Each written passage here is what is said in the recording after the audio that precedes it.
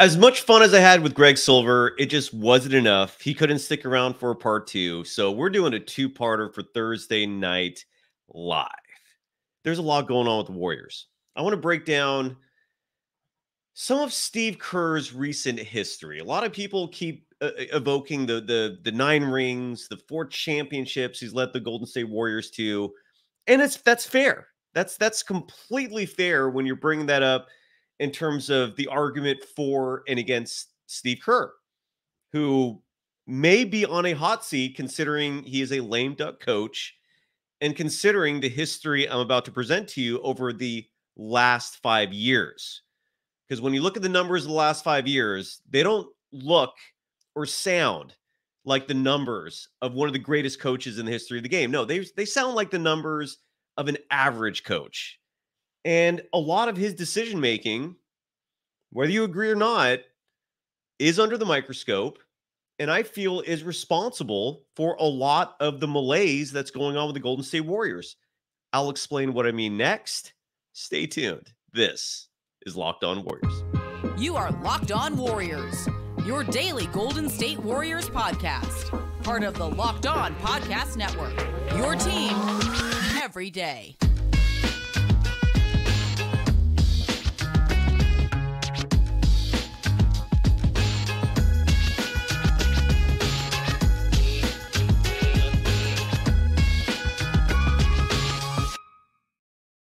Thank you for making Locked On Warriors your first listen every day. We're free and available wherever you get podcasts and on YouTube. We're part of the Locked On Podcast Network, your team every day. Today's episode is brought to you by FanDuel, the official sportsbook of the Locked On Podcast Network. I cannot thank them enough for re-upping with the network for all of 2024. Thank you, FanDuel, and make every moment more. Right now, new customers get $150 in bonus bets with any winning $5 money line bet. That's $150 if your team wins. Visit FanDuel.com/locked-on to get started. You can follow me, Cyrus Saatsaz, on Threads at Dog Wild. Super easy. Yes, we're doing a second live show. I even typed it out in the chat for people joining us in the live edition. And again, we're only live on YouTube. It's the only place you can catch the live programs. Of course, immediately afterwards, we're available as a recorded version on YouTube and also, of course, on all podcast platforms. No, Blimey01 Menard. No rants broke the stream. I actually stepped away between parts 1 and part 2 to upload a video that I wanted to play on the show tonight, which I'll get to in just a moment. But first, I want to start the discussion with Steve Kerr, and more specifically, the starting lineup of the Golden State Warriors. I played the attribution last night of Steve Kerr talking about Jonathan Kuminga, and he praised him in a backhanded kind of way. He also mentioned that Moses Moody and Brandon Podziemski, quote unquote, earned their spots in the rotation, which insinuates Jonathan Kuminga has not earned it, which is kind of crazy. But he also he said a lot. And I want to start the show with another attribution that he said. And this is pertaining to the starting lineups in general. And it's newsworthy, and it's absolutely worthy of bringing up on the program tonight, because this is the first time I've ever heard Steve Kerr make any references alluding to the possibility of the players we're accustomed to seeing in the starting lineup maybe not there. Let's listen to Steve Kerr and hear what he has to say about moving forward with the Warriors starters. Do you feel like when you go against a team going in now, you kind of know we gotta play our athletic lineup or whatever the case may be? I mean, I think that's a great point, and we talk about it every day. I've really been patient and hoping to get our first unit, from the last couple of years into a good groove. It's just easier to play and to coach when everybody knows exactly where they fit in. At least he admits that it's a million times easier when your starting 5 is set in place, when your starting 5's kicking absolute ass, so you can just sit back and enjoy the ride. That has been the first 5 years of Steve Kerr's reign as the head coach of the Warriors. It wasn't that hard because you had deep teams. You had in 2017, arguably the greatest team in the history of the NBA. I still think the 96 Bulls have a very slight edge, but you can make the argument. And the last 5 years, he hasn't had these super deep teams. Yes, he won the title in 2022, but the other 4 years, this year included, haven't been that smooth. Anyways, I digress. Continue on. And role players, it's easier to play a role when, there's kind of a set rotation and, the stars are playing well and all that. So everything, the puzzle kind of fits. So to be honest, the puzzle hasn't fit this year. And we've had a lot of guys playing well, but we may have to think about, moving the starting lineup around game to game, depending on who we're facing. I'd still prefer to get something solid, but we haven't really established anything this year. And we're a quarter of the way through. So there's definitely, a lot of thought that's going to have to go into this. All right. And that was Steve Kerr's comments again. What that means, we have no idea. I mean, there wasn't a lot of specifics there, but ultimately, if he's referring to certain players who maybe, I don't know, guards, small forwards, I'm encouraged because right now, if there's two players who are not carrying their weight, it's Andrew Wiggins 1A, Klay Thompson 1B. Now, will we actually see change? I have no idea. Nick Fensky, great to see you, by the way. Saying blah, blah, blah. Yeah, a lot of what Steve Kerr says is absolute, just filler.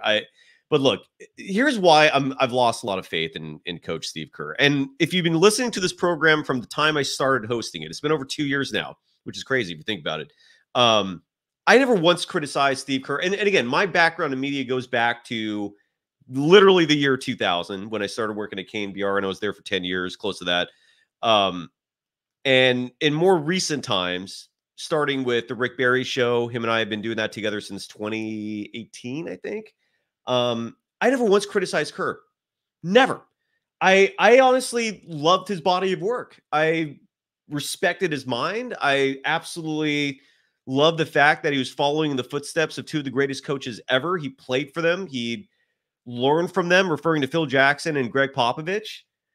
And it wasn't until last year when all of a sudden I started seeing decision after decision after decision that was just mind-boggling. That just befuddled. That was nonsensical.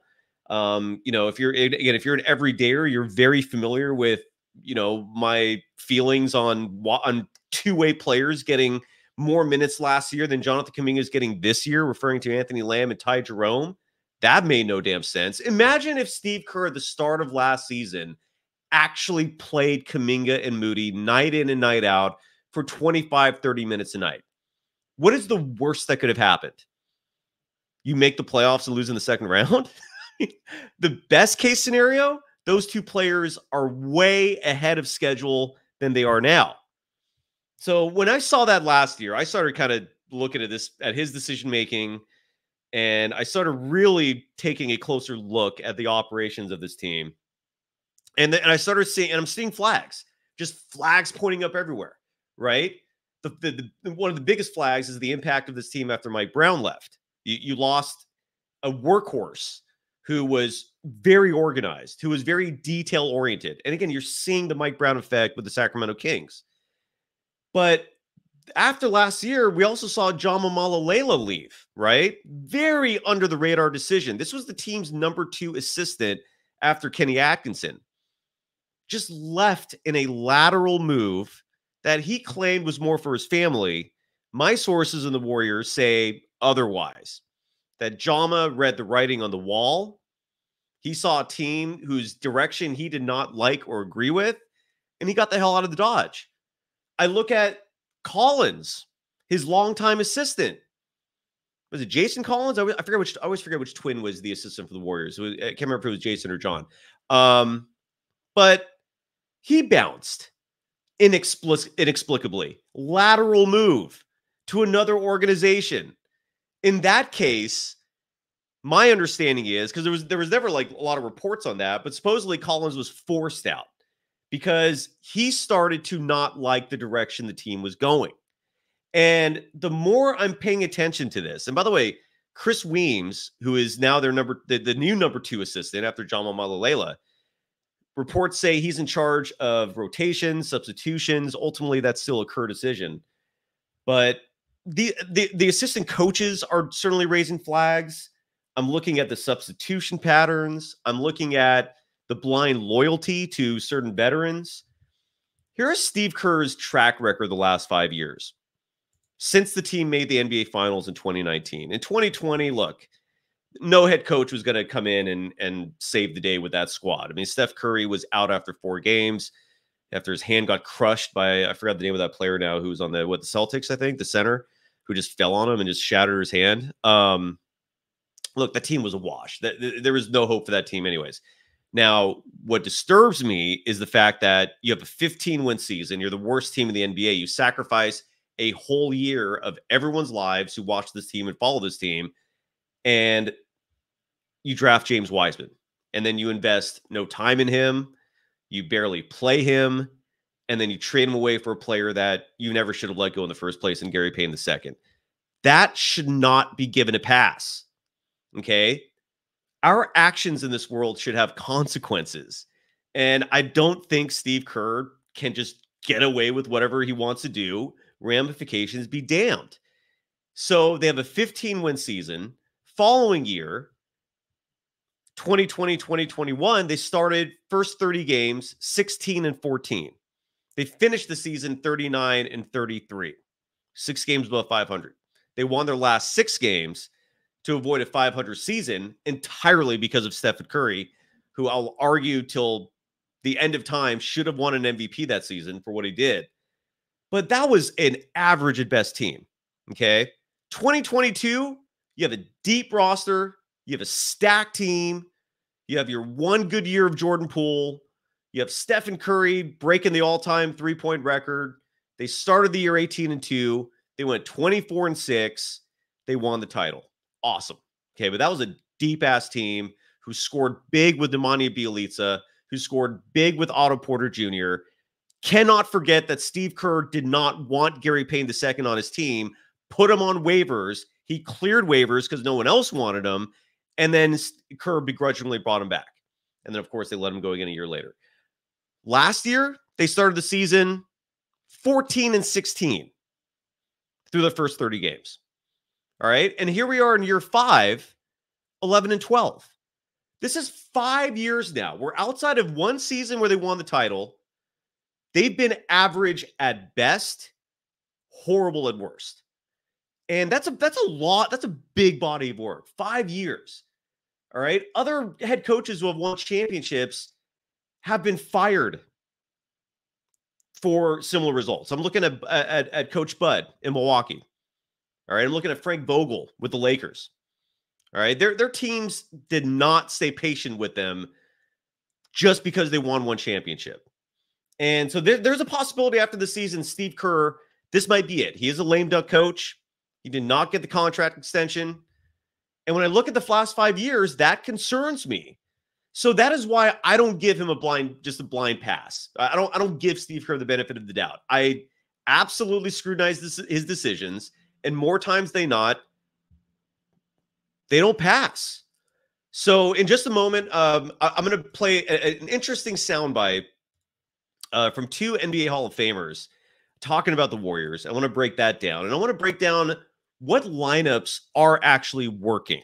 Okay, if there's one lineup we know doesn't work anymore, it's the starting 5 from a year ago, which was awesome for 2 months. Keep in mind, they stopped playing together after December. But this year, they have the worst net rating in basketball. That same starting 5. So I'm going to read off which 5-man lineups are actually working for the Warriors. Read some stats to you, which are kind of interesting in my book. First, though, got to give some love to FanDuel, the official sports book of the Locked On Podcast Network. Again, they re-upped for 2024. I want to look at the chat real fast, see what's going on here. Diane writes, I think the loyalty separates him from someone like MJ, who cares about winning. Steve cares, but he also cares about the connections. Fair, but, again, this is sports. Look, if you don't care about the winning, you're going to love Steve Kerr till the end, obviously. Okay. Like I'm not judging him as a person. I'm judging him as a head coach. And the team's not winning that much. Ken Mama brings up, Dre should also shut his mouth and just play because it's working more against us than for us. That's fair. And that's another point of contention with Kerr, how he and the team handled the Jordan Poole punch last year. I mean, that affected their whole season. Rich Dub, I do agree with this as well. Kerr has been lazy and has relied on vets to cover his shortcomings as a coach and bench manager. The reality is he has not developed the youth. 100% agree with you there. He hasn't developed a single player into an all-star. Kevon Looney is the only success story, not an all-star. And David Tapia, you're absolutely right. Joe Lacob does have a say in this as well. And we're going to find out what kind of owner he is, because all Joe Lacob talks about is world championships. And unless some serious changes are made to this roster this year, it's another season lost. Another season of Stephen Curry's prime. That's what gets to me particularly. Randall Cheney writes, doesn't Lacob understand that Kerr is making terrible rotation decisions? Yes, I'm sure he does. He's also giving Kerr the benefit of the doubt. My understanding is this is a judgment year for Steve Kerr from Joe Lacob's perspective, but he's going to give him the whole year. All right. He's not going to make any decisions mid-season. He's going to give Kerr this entire year to figure it out. Now, what happens after this season? We're all going to find that out, because again, Steve Kerr's contract is up. And if we have another disappointing run, I don't know if he'll come back. But again, we got to give some love real fast. I'm sorry, I'm horrible with the clock here today. Let's give some love to FanDuel, again, who re-upped for the 2024 calendar year with the Locked On Podcast Network. Look, the weather is cold right now, but the NFL is staying hot on FanDuel. Right now, new customers get $150 in bonus bets with any winning $5 money line bet. So I don't know who won the Thursday night football game tonight. I know it's the Steelers and Patriots. Something tells me if you had bet the money line bet, and now I'm so curious, I got to look that up. If you hadn't placed a $5 money line bet on the Steelers, you probably would have come away with, oh no, the Patriots won. Okay, so that was, oh no, the Patriots won the game. Okay, so you would have lost $5. The point is, find a good money line bet, drop $5, and if you win that money line bet, you get $150. It's that simple. Okay, that is the easiest money a bookie will ever give you. $150 if your team wins. I would have lost $5 betting on the Steelers tonight. That is pathetic that they lost to the Patriots. But regardless, you get the gist. Bet on a heavy favorite. Spend $5. Maybe it'll be $10 if you listen to me and lose $5 on the Steelers. But the point is, win that $5 money line bet. Get $150 in your bank account. It's that simple. If you've been thinking about joining FanDuel, there's no better time to get in on the action. Visit FanDuel.com/lockedon and kick off the NFL season. FanDuel, the official partner of the NFL. You are Locked On Warriors, your daily Golden State Warriors podcast. Part of the Locked On Podcast Network, your team every day. Thank you for making Locked On Warriors your first listen every day. We got a national sports show on the Locked On Podcast Network. Locked On has launched the first ever national sports 24/7 streaming channel on YouTube. Locked On Sports Today is here for you 24/7, covering the top sports stories of the day with the local experts of Locked On, plus our national shows covering every league. Go to Locked On Sports Today on YouTube and subscribe to the first ever national sports 24/7 streaming channel. Let's see where we are with the clock here. All right. I'm going to do one more ad read, and I'm going to play a soundbite from two Hall of Famers who talked about the Warriors. I found it interesting, and I think in a lot of ways it highlights what the ultimate problem is with the Warriors, which could lead to a trade discussion. But got to give some love first to Prize Picks, which is absolutely legal in California, folks. Look, I know I just did a FanDuel read a moment ago, and if you live in California, that's a bummer, because it's not legal. You got to go the VPN route if you want to gamble on sports, but not with Prize Picks. And look, Prize Picks is daily fantasy made easy. What does that mean? It means the approach is all about individual players, right? And you're deciding whether or not a certain player is going to score more than or less than a certain amount. Maybe it's that amount could be points. Maybe that amount could be assists. Maybe we're crossing the spectrum of sports and covering NFL rushing yardage or receptions or passing touchdowns. Whatever the stat is, all you have to do is pick a minimum of 2 players, a maximum of 6 players, and you win money. It's that simple. It's super fun. It's legal here in California. And I play it all the time. If you engage with me on social media, I'm on Threads. My handle's super easy there, @DogWild. I have a fun time. I, for the most part, win. So if you ever want to pick my brain, let me know. Follow me there on Threads @DogWild. But if you are confident in your own abilities, go to prizepicks.com/LockedOnNBA. Use the code LockedOnNBA for a first deposit match up to $100. One more time. Play one of the funnest applications out there. Win some cash. You can win a ton of cash if you nail a 6-player selection. Go to prizepicks.com/LockedOnNBA and use the code LockedOnNBA for a first deposit match up to $100. You are Locked On Warriors, your daily Golden State Warriors podcast. Part of the Locked On Podcast Network, your team every day. Thank you for making Locked On Warriors your first listen. Ken Mamba asked an interesting question in the chat. In my honest opinion, do I think the Dubs are trading Jonathan Kuminga this season? I hope not, because that would be stupid as F-bomb. That's Ken Mamba's words, not mine. Here is what my source within the Warriors told me. One of my sources. I have 2 that I trust mightily there in that building.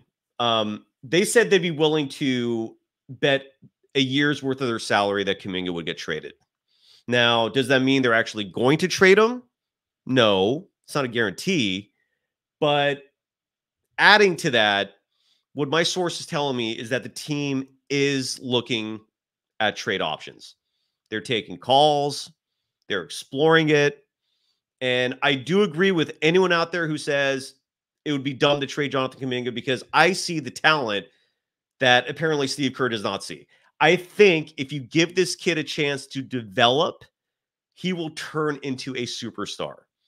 But so far, those sentiments are not shared by the head coach of the Golden State Warriors. So even though I don't want to see him go, if the head coach of the Golden State Warriors doesn't want to play him and he's just going to waste away, might as well trade him and get something back. I saw someone in the chat say that where was this? I'm gonna see if I could find it real quick. That here, Rich Dub wrote that he thinks the Warriors need another legit superstar. And maybe you can do that with a trade involving Jonathan Kuminga. And again, I mentioned Pascal Siakam. I know that doesn't make everyone excited, but I think Siakam would be a game changer for this Warriors team. I think if you could pull off a trade where you're getting back both Siakam and OG Anunoby, you're fine. You have a stacked, deep roster that can compete with anyone in the NBA. I wholeheartedly believe that. Simply because the Warriors are not utilizing Kuminga as is. So it's not like you're losing a lot if you trade him to begin with. You're sacrificing the future more than anything else, which I don't like either. I don't like the fact that there seems to be no concern about the Warriors' future in a lot of these decisions that are being made. I mean, you traded Jordan Poole for Chris Paul. All right, Chris Paul is gone in a matter of months. So regardless, that's what I'm hearing. Now, in regards to who that other player could be that could be traded along with Jonathan Kuminga, let's listen to Kevin Garnett and Paul Pierce. They had an interesting conversation about the Golden State Warriors, and let's hear what these two have to say. Yeah. What is your level of worry, number-wise, 1 to 10? Right now, currently, I'm worried. It's like an 8. Oh, sorry. Yeah. Are you worried? And if so, yeah. What is your level of worry, number-wise, 1 to 10? Right now, currently, I'm worried. It's like an 8. Wow. Yeah, because for the simple fact. That's major, Pete. Yeah, that's major. Well, the mistakes actually, the Golden State, it's on them, but it's on the players that they brought in. Like, think about this. Like, right now, with that core, if Wiseman had turned into what they needed him to turn into, Jordan Poole, Kuminga, Kuminga and Wiggins was part of that. And Wiggins, you know, they supposed to keep the dynasty going. Mm-hmm. But they didn't pan out like they thought they would, because no way it should be all this stuff talked about Klay Thompson when you brought Wiggins in to, you know, eventually take on that type of Klay Thompson role to take the pressure off of him, to where he don't have to, as he gets older and the miles under his injuries, dealing with the long playoff runs. Wiggins supposed to be giving you what Klay giving you now, to where Klay could kind of take a step back and be like the third wheel. You know what I'm saying? So Klay Thompson was a great two-way player. Yeah. And I thought at first his defense was ahead of his scoring. Then he became a dynamic scorer who could still defend. Wiggins, I'm not calling him that dynamic scorer, but he was definitely supposed to step in and take the burden of whoever's the best guard of the night. If they playing Luka, Klay, go play somebody else. Wiggins will take Luka, right? All the tough matchups. Yeah. And he hasn't panned out, Pete. Charge behind Curry, to where Wiggins should be out there giving you 20, 25 a night at this stage, because he's young legs. He's still athletic. He ain't got the same miles as these other guys, and he ain't stepped up. What do? What's the solution to all this, Pete? You break this up? You got to make a trade, bro. And two, you got to make a trade. It's too heavy on Steph. I still believe in Steph. I believe in him. I believe in Draymond, that you can still build around them if you put the right pieces, that they can win a championship. But you got to make some moves. As currently constructed, this team is barely a playoff team. I know this team is not a playoff team. It's not a playoff team at all. Well, a play-in team? No, not at all. Well, we'll see. We'll see. Well, I'm just watching teams get better than them. All right, so you heard what the two gentlemen had to say.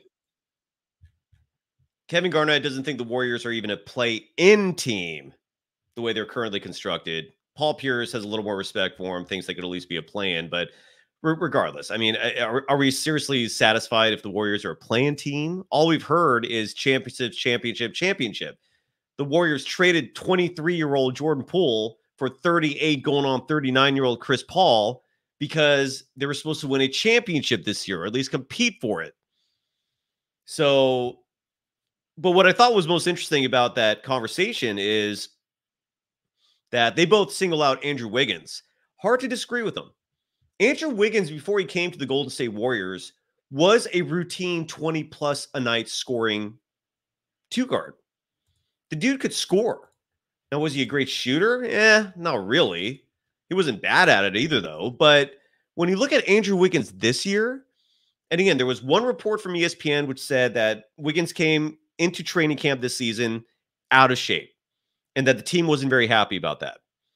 But regardless of whether or not he's in shape or not, to see this level of regression, he's playing 27 minutes a night, which is below his career average, by the way. Andrew Wiggins, for his career, averages 35 minutes a night. This year, he's playing 27. So it's not like Kerr is just oblivious to the fact that Wiggins has completely regressed as a player. But in the season before he came to the Warriors, he was averaging 22.4 points per game.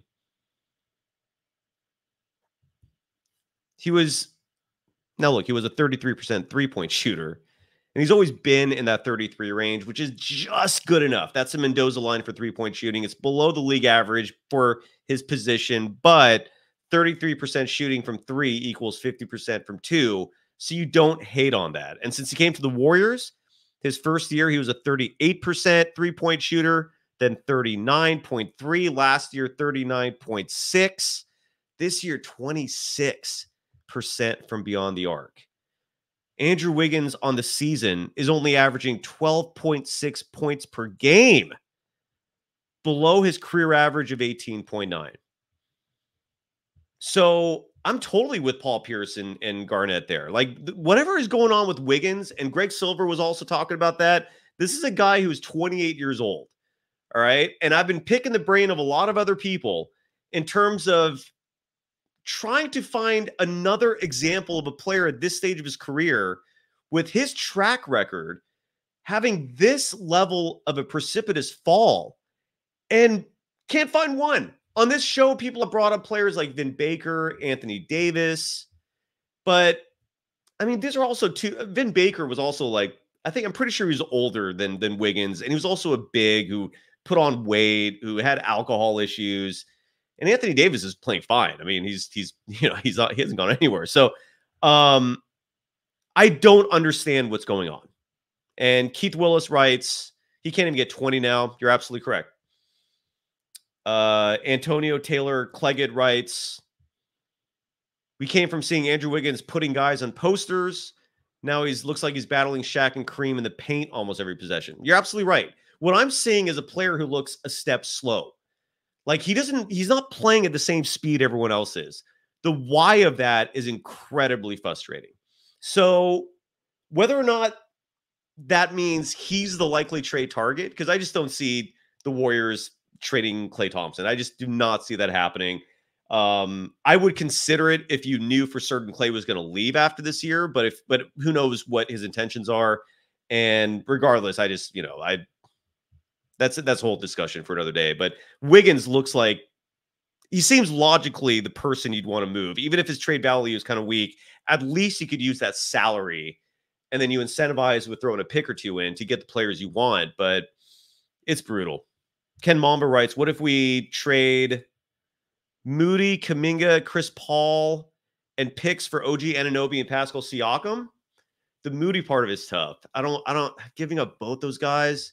I'd have to think about it because it would result in a championship. It would. I really do believe that. I do believe if you bring those two players in, yeah, I think that you could get a ring out of that. Anyway, so that's what's going on with the Warriors. Here's who their most optimal lineups are before we wrapping up the show tonight. The most optimal lineup for the Golden State Warriors, a 5-man lineup based on net rating, and more specifically, their plus minus is, and this weird to say this, but this is right now, this is their most optimal lineup. They played 85 minutes together, and that's Chris Paul, Steph Curry, Klay Thompson, Andrew Wiggins, and Kevon Looney. They're at plus 30. They're outscoring opponents when those 5 are together by 30 points. That's wild. So that doesn't make sense, but that's numbers don't lie. Set number 2 in terms of plus minus, and let's say give a minimum of 30 minutes played together. Steph, Draymond, Wiggins, Looney, and Moody. You're basically swapping Klay Thompson for Moses Moody. That's your second most effective 5-man lineup. They're a plus 17. Your third most effective lineup, Chris Paul, Klay Thompson, Dario Saric, Jonathan Kuminga, and Brandon Podziemski. They're a plus 13. What is the team's fourth most effective lineup? Klay Thompson. This is weird. Klay Thompson, Corey Joseph, Dario Saric, Jonathan Kuminga, Brandon Podziemski. And your fifth most effective lineup, Chris Paul, Dario Saric, Gary Payton II, Trace Jackson Davis, and Brandon Podziemski, plus 12. Those are the lineups that are most effective for the Warriors this year. That's part of the reason why Steve Kerr is saying he's confused, because that's a lot of wild mix and match lineups.